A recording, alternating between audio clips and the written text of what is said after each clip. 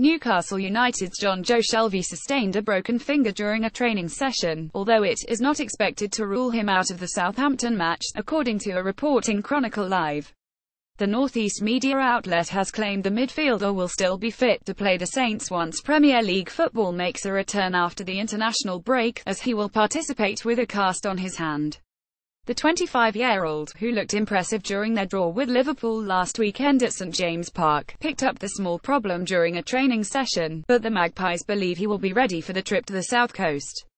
It is also believed Shelvey can continue to train as normal as well, after X-ray results confirmed the injury to not be too serious and should not affect any of Rafa Benitez's plans going forward.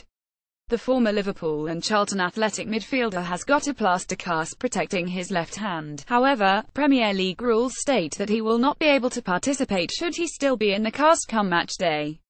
It is believed Shelvey will have then transferred to a lightweight cast before then, deeming him eligible to be selected for the tie with Mauricio Pellegrino's side.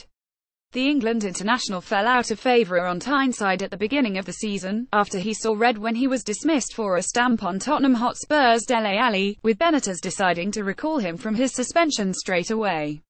Shelvey has since worked hard to regain his place in the Newcastle team, with him making his first appearance back in the team when they hosted his old club last weekend.